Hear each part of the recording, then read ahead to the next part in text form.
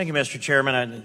Listening to this debate, it strikes me that there's a few things that have been left out of this discussion, and I do support the gentleman from Florida's amendment, and I follow the ideology of this and the process. One of the things I would say to that is that as I listened to the gentleman from Tennessee address this subject matter and raise his voice pretty strongly about the allegations of Obama versus Russians versus Putin, I would make a couple of points on this. One is, it's pretty clear that the Obama administration sent their people over to Israel to work against Prime Minister Benjamin Netanyahu, pretty much openly. Significant dollars invested in that campaign over there. The President of the United States, with at least the moral support of the people that had worked for him in the country of Israel, seeking to shift the results of the election against the seated Prime Minister, Bibi Netanyahu. Then the gentleman, no, I won't yield. I have a lot of things I must say, but thank you. Then the gentleman did object to U.S. tax dollars being used.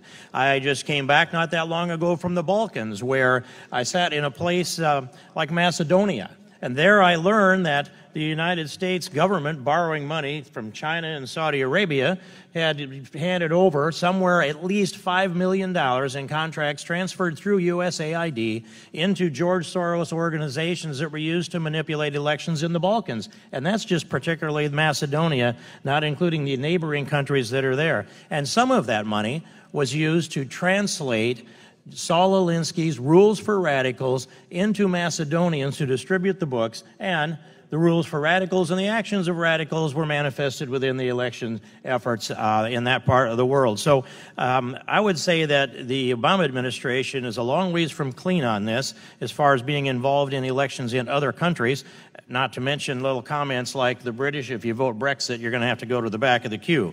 So that's the taxpayer dollars piece of this. But the long string that we should be looking at with this investigation and special counsel that is our request here, it goes a long ways back. It goes clear back to Huma Abedin, Anthony Weiner, 650,000 emails, which we still have access to.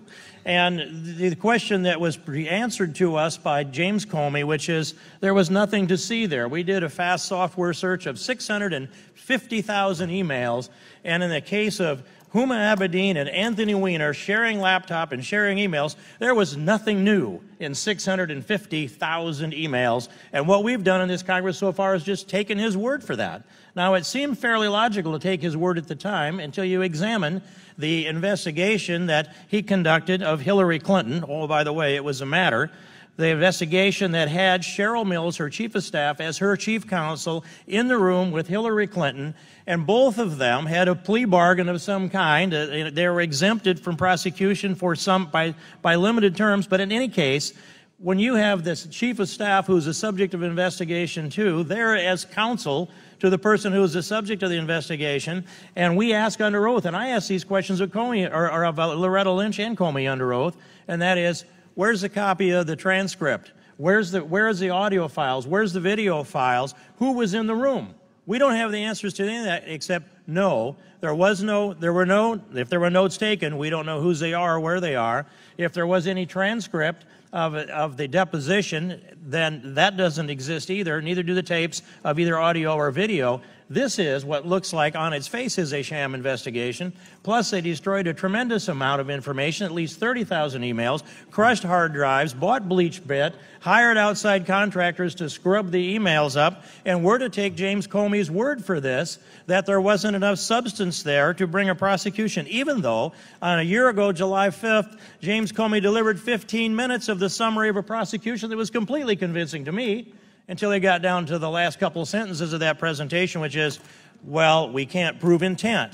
Well, curiously, there's no requirement for intent in the two statutes that appear to have been violated. And furthermore, I look back in the records to the previous October and the previous April, Barack Obama stated into the news media record, he said Hillary Clinton would never intend to put our national security at risk. Hillary Clinton would never intend to harm America's security.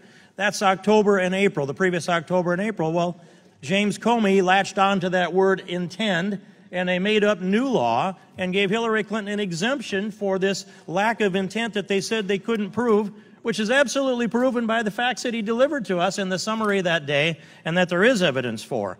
And I would go on. not only does this trail lead through Hillary Clinton and James Comey, but the Loretta Lynch component of this as well. When you put this in place and you look at the example of them on the tarmac, it's hard to imagine they sat there for 38 minutes and discussed grandchildren. I think that might even be singular, grandchild at the time. We should check that.